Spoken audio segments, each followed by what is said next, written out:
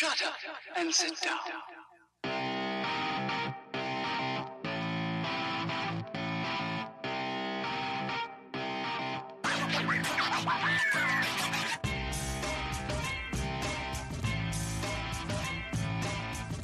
Welcome to the Bricks King podcast, where I'm going to bend your ear about Lego, review those amazing bricks of plastic, and discuss what is new and up and coming around the Lego world. I'm your Minifigure host, Matt. Let's build on it. Welcome in, everybody. How you doing today? Hopefully you're doing lovely. I'm doing quite well myself. Happy to be here yet again. And today we're talking about a topic that could really launch somebody into a Lego-themed career. So obviously you've read the title of the episode. First thing that most people think of when they go to, anything involving Lego products, Lego group, the Lego house, Lego stores, Lego discovery centers, Lego theme parks, hotels, whatever. First thing that usually comes to their mind when they think about Lego careers is Lego designer. That's like what so many people, think and strive for. And there's nothing wrong with that. There have been a number of Lego Masters contestants from around the world that have turned that into a Lego career.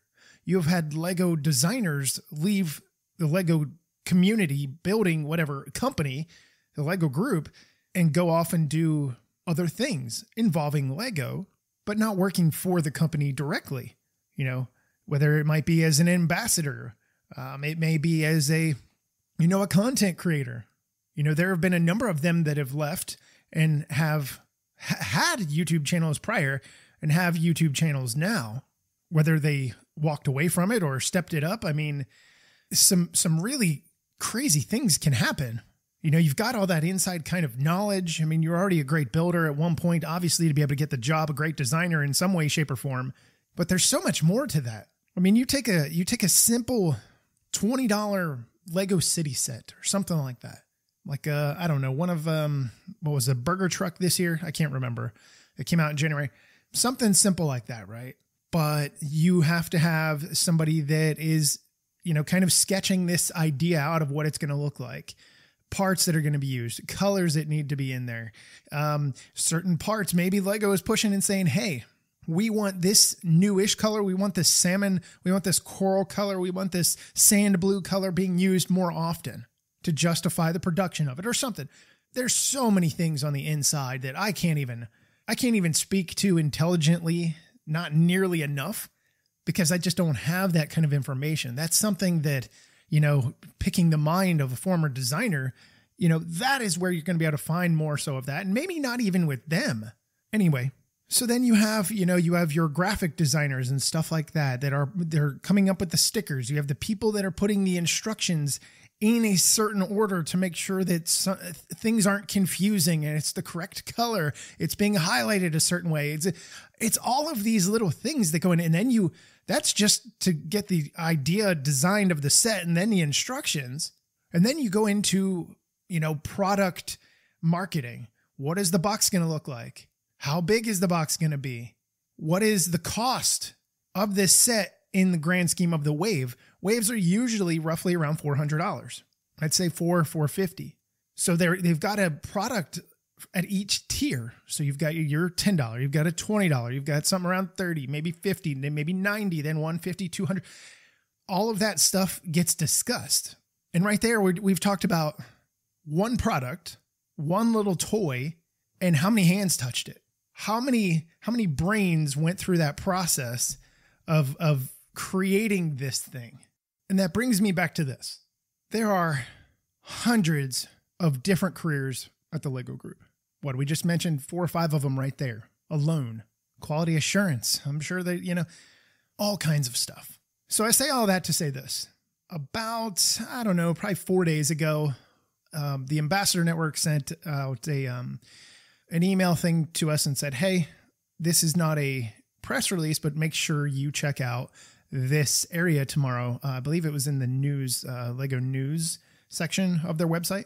And Jordan Paxton, who handles a lot of the lug stuff, and he does a bunch of other things as well, wears multiple hats. But so he sent this thing out, and it's called the Lego Designer Talent Pool. And I didn't even know this was a thing. I don't know if this is something brand new, but it doesn't appear that it's new. It appears that it's been around, but nobody knew of these things. And I'm going to just mention this one thing that he had said. He said there are thousands of careers at the Lego Group, my apologies. And I often tell people to find what they are good at and then find where that could fit in within the Lego Group. And that really kind of resonated at a certain degree with me, a certain way. And he went on, the next sentence that he wrote, he said, I recognize that being a designer is the most common aspiration, though. The good news is that there's a talent pool that allows people to apply once, but be considered for different design teams, all that kinds of stuff. So as soon as the evening that I got this, I believe it was an evening, it was last week, or a couple days ago, all the days run together. I was like, okay, let me go check this out. So I'm going to give it to you here in a moment, the website that you can go to, and it'll be down on the show notes, so you can click the link and follow it from there. But what you do is you can select your country or your region, and you can select a category, or you can just do keyword search, right? Now, if you put in a country or a region, it's only going to show you jobs that are available in that region within that category. However, there's another button down here. It says, if you click view all jobs right now. Okay. So there are more jobs right now. When I last checked it a couple days ago, it was 473. There's now currently 490 open positions for the Lego Group around the world. Now you may say, oh, that's not a whole lot. It's actually quite a bit. Now, some of these titles are, you're going to a certain place. One of them, the very first one here, it's the newest one that came out as of today, the 31st of May, is a business insights analyst. And the category it falls under is consumer service and contact center operations. It's in Singapore. So you've got to move to Singapore. Some of them appear to be almost like a hybrid remote to a certain degree, but I think definitely majority of them are like an in-person thing. So you've got for instance, play experience designer. That's in Billund. Senior manager of entertainment development. That's in Billund. You've got jobs in Hungary, literally everywhere. Here's the other thing that I found fascinating. So a sales associate, and they have it listed as like brick specialist in King of Prussia Mall in Pennsylvania, from my home state. You're working as retail. Now, some of them, when you click on them, it'll tell you what you're doing. Well, it'll tell you, of course, what you're doing, but some of them, it's like part-time. Some of these brick specialists is part-time. It's not full-time. It's, so you have that to keep in mind. So for instance, I'm going to go right here, just because I live in the United States and it's much easier to do this. I'm just going to click United States and then click search. And that's going to give me all of the jobs in the United States currently. There's 146 of them. And they rank from the most, you could go by posted date. I think that's the only way you can sort. Anyway, well, I guess you could do it by job title as well. But posted date, part-time store supervisor in West Nyack. I don't know where that sounds like New York. West Nyack sounds like West Nyack, New York. It sounds familiar. Anyway, that was September 18th, 2022. And again, you open it and you're kind of like, okay, you got your core responsibilities, all this kind of stuff. But it's really kind of quite fascinating to me. And that was just part-time, right? Like you're talking about part-time stuff. Dallas, a part-time retail supervisor. Here at we have two Lego stores within, 30 minutes of each other. One in Dallas, one in Frisco, Texas, which is just right up the highway, right up the tollway. So you have all of those, but then you also have, some of them customer service representative, Spanish speaking. It's a hybrid job. That's out of Enfield. Now, the United States office headquarters is moving to Boston, I believe 2025, if I'm not mistaken. Obviously, some jobs, somebody like Sarah Scahill, which you guys last year, I interviewed her at Chicago Brick World. Her job is more of a remote thing.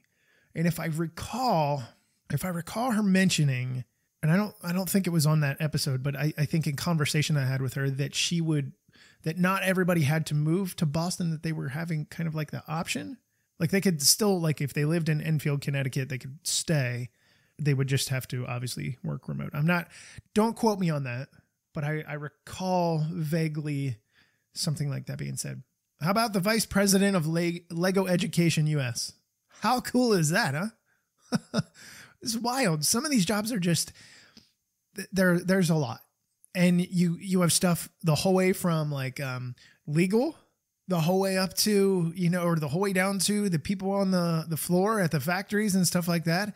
You got supervisors, you've got quality auditors, different shifts.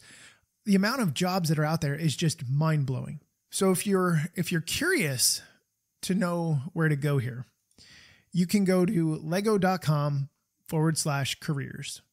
So when you go there, obviously it's going to be region specific. Obviously, when I go to lego.com, it sends me to the US site because I'm United States, right? That's where I am in the world. But if you're in Hungary and you search, it's going to take you to whatever your Lego site is in your region, or your country, I should say. So a lot of jobs out there. And like I said, most people don't realize or really stop and think what other careers are out there. For me, as a teacher, there's a number of other careers that I could do with the degree and my work experience and stuff like that. And then I look at, something on Lego's website and I'm like, that would be interesting. Team leader in stores. But I'm not moving to Illinois. That is not happening. I'm also not moving to a bunch of these places like the factory in Richmond, Virginia. I know some people that live in Virginia, a couple ambassadors that are in that region. There you go. Could be an opportunity. Crazy opportunity, I guess. But you have to go look at these. If you're looking for a new career, if you're just looking for a gig, maybe you want to work in a Lego store. It's in there. It's not that this stuff was ever hidden. It's just that it's never been really discussed. No one has ever stopped and said, hey, I wonder what kind of other careers that are at the Lego group, like pushing paper, and those of you that don't understand that meaning, an office job, something like that. Well, somebody's got to do it. You've got to have a secretary for somebody. You've got to have some kind of people running an office. You got to have an office manager. There's so many different careers. And like I told you, as of current count at the time of this episode is 490. That's a lot. It's a lot of openings that need filled. Now, like I said, the one issue is, well, there's only so many jobs in so many locations. Like, if you search Dallas, there's only going to be so many positions in Dallas. But if you are somebody that is flexible, or you're somebody that is able to potentially, depending on what the job is, able to work. If the job is more of a remote job, then that changes things. Then you have an opportunity there. The hybrid models where sometimes you've got to be on campus, if you will, on location, or you could be remote. And it's funny because when designers go to work for Lego, people that go and actually are working in Billund, it's a whole different ballgame. I cannot imagine moving from Texas in the United States to Billund, Denmark in Europe, and not having homesickness to a certain degree, culture shock for sure, excitement as well, because I want to tour Europe. But all of that kind of stuff that goes into such a big move. You're not moving a couple cities away, or, in this case, in the United States, it being so big, a couple states away, you're going to have a difference of where you live. North Texas to South Texas to East Texas to West Texas are completely different. You're not going to get the same living conditions. You're not going to get the same cultures. It is almost a different state of its own. It's like different places in California, different cities in California. Northern, middle, and Southern California are not the same. So somebody that wants to move, gets accepted, hired to be a designer at the Lego group, that's got to be a crazy cool experience. But also, it seems very terrifying, to be honest.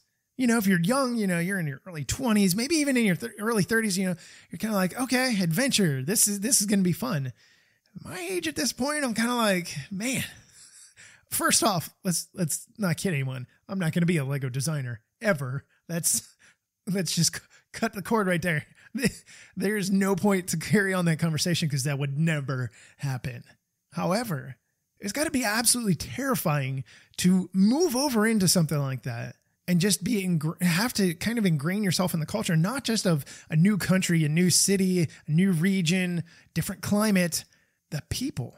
Everybody in Billund, it is Lego. Billund is Lego. Lego is Billund. I mean, they're synonymous with one another. People say, where'd you go, Billund? Oh, Lego's there, right? Yeah. Oh, where'd you go? I went to the Lego house. Oh, in Billund, in Denmark. You see, they just tied together. And it would almost be, now I'm completely speaking out of turn here because I don't know this. I would just imagine having a career over there, working in that location every single day would be challenging to a certain degree just because you never get away from it, if that makes sense. For me right now as a teacher, I don't teach in the same city that I live in, and I used to, and it was just kind of annoying isn't the right word. It was just kind of like exhausting maybe, just because if I went to a local store or a local restaurant, I don't always want to be talked to. People don't always want to be talked to. And, when they want to go out with their families and stuff like that. And hi, hey, I want to go out to the store. I want to go grab my stuff. I want to come back. I want to get my groceries. I want to come back.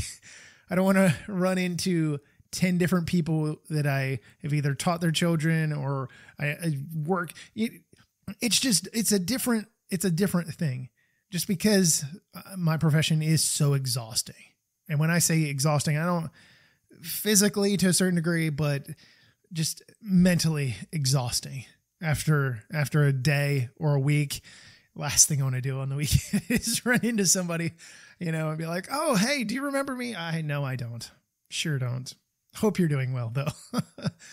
However, but I live in a different city. I don't have to deal with that. When I leave work, I leave work. When you live in Billund and you work for the Lego group, people know who you are, right? The face of a designer is out there, with the internet and with all the ambassadors that do interviews and stuff like that. I mean, if you look on Brickset, you can see all of the creators that are out there, designers that are out there, past, present, that have built these things and their name is attached to it. And I don't know if you knew about that on Brickset, but you can look up sets based on just the designer themselves, something they had a hand in. And they usually leave a caption there that says, hey, I did this, or I created the drawing of this and it was handed off to somebody else. So there's dozens and dozens, thousands, according to Jordan, of careers in the Lego group, which there are. There's a bunch of positions all over the world. So if you're somebody that is interested, like I said, go to the website, lego.com/careers. Check it out. Search it. If anything, just for sheer curiosity to see what is out there. You never know. Maybe you're somebody that has just graduated from law school in, I don't know, or, a couple years ago. Maybe you're like, you know what? I want to be an associate corporate counsel on IP stuff. That I could do that, right? You might be thinking, hey, you know what? This would be a cool job. So I implore you, just go check it out and see. You honestly never know. And it may be one of those things like today you heard this and you're like, I was kind of looking for a change. And now you know what? Let's see what's out there. Oh, that seems cool. You know what? I'm interested in moving. Let's check that out. You just never know. You always got to keep your eyes open and you always got to be looking for the next best opportunity. If you're not, you should. Teachers always looking for a better opportunity. Everybody's looking for better opportunities, whether it be financial or in a certain position. Maybe you want to be a manager of a Lego store. I don't know. You got to get in somewhere.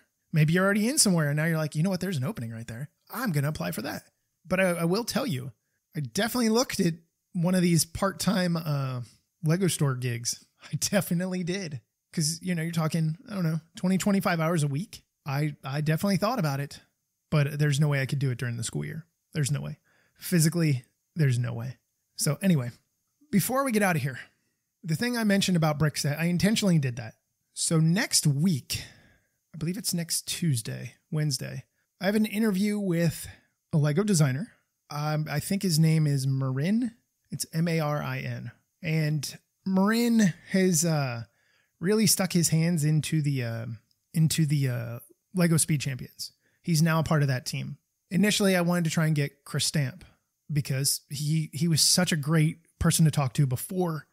So much knowledge, just a fun guy to talk to in general. Especially he was so passionate about cars in general.